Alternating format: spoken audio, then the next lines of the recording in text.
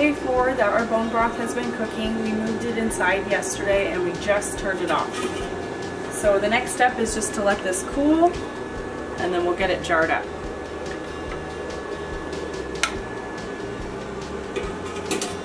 Okay, now that our bone broth is finally done, we are going to go ahead and get it stored in these mason jars.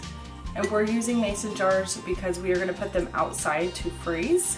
And we have found as long as you fill the liquid up just below the shoulders, then it's usually fine as far as when the liquid expands and you don't have these glasses breaking. So we're going to go ahead and ladle this in. Because this is for our dogs, we're leaving all those little chunky bits in there. But if it was for a human, you may want to strain that out.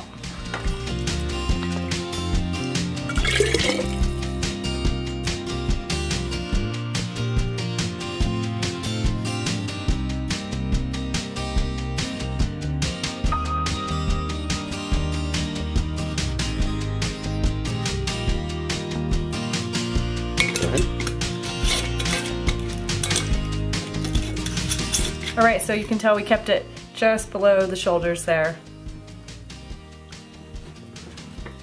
So with this batch of bone broth, we let it cook for a few days, and last time when we cooked it, the bones started to kind of break down and disintegrate. This one was a tougher bone and you can tell it's not really breaking down. So I am gonna toss these most likely. You could compost them too if you weren't worried about any critters getting into them. So you don't want to feed bones like this to your dogs because they are sharp and they can splinter.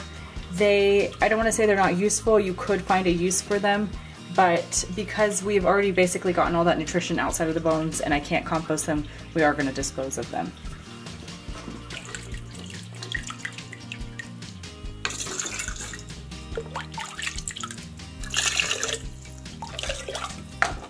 We are not canning these, pressure canning them, so I just did a quick hot water and some soap to clean the jars out.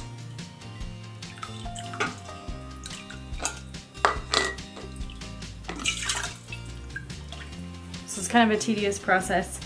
We generally feed our dogs raw bones, but cooked bones, unless they're like soft enough to where they like just disintegrate like that, then you don't really want to feed it to them. So unfortunately, a lot of these aren't that soft.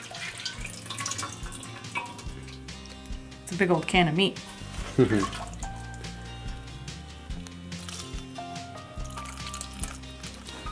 think the dogs know what's going on. What's that? Bone broth?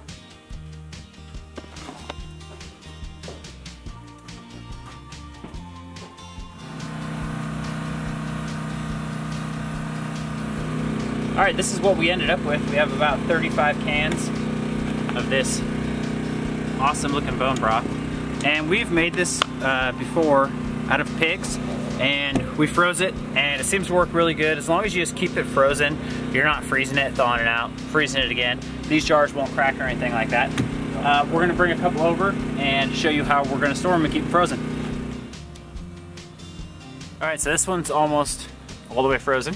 So we're gonna bring them all over here and we're gonna bury them with snow. And then I want to show you guys, we moved all the meat that we got for the dogs into this bin. And as you can tell, we got it all packaged. And it seems to be working pretty good. And we just cover it with snow and pull a few out at a time and thaw them out.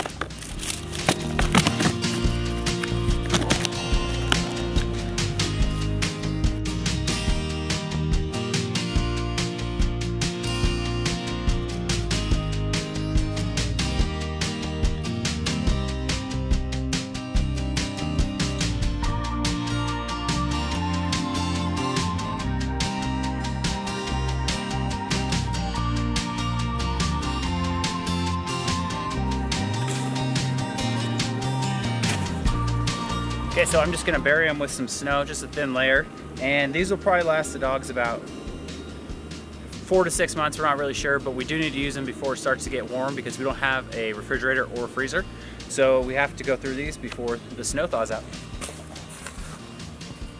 One other thing I wanted to mention, if you guys are concerned or if you're interested in trying freezing cans like this, is if they don't touch, that's better. You don't really want them touching. So that's another way they possibly could crack. as they're freezing.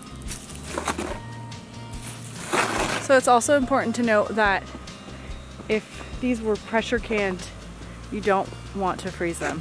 When they freeze and then, you know, thaw out, they're, you know, it's expanding in there, so that can break the seal that is what's keeping your food safe.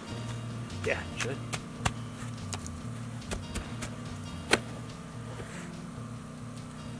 Okay, so we got them all buried, and we'll just pull 1 or 2 of these out at a time, and they take about 2 days to thaw inside. Okay, so I figured we would show you guys, since we keep saying we don't have a fridge or a freezer. I know we showed you that we were using the outside as a fridge for a while until we started getting into the really cool temperatures. So what we do now is keep our refrigerator temperature foods in this ice chest that we have, and then we just swap these out, and they're pretty much all the way frozen. And we find that's worked really well. Our main thing that we have to keep refrigerated is milk for Kiefer. We bought some vegetables. Lots of times we'll open up our canned food, and some of it's fine to sit out on the counter, but if you're gonna have it for a week or 2, you really probably do want to put it in a fridge temperature. So I just wanted to show you guys what it looks like. It's a little ugly, but it works. Can you give us a fridge tour on what's in the fridge? Okay, I can give you a fridge tour. That's sauerkraut. I have commercial yeast. You want to keep that refrigerated. This is probably our only condiment, mustard. Gotta have the mustard. Sun-dried tomatoes. Okay, so I've got double sauerkrauts in there. Double garlic. We have our fermented garlic that we made a few weeks back. Which turned out really good, actually. It's really good. It's a little cloudy. This is one we've already opened. Yeah. I've got cat food. I've got some apple juice. And what's underneath that? Pickles. Pickles. Pesto. Garlic scape pesto. This is apple butter. So that's a jar we're working on.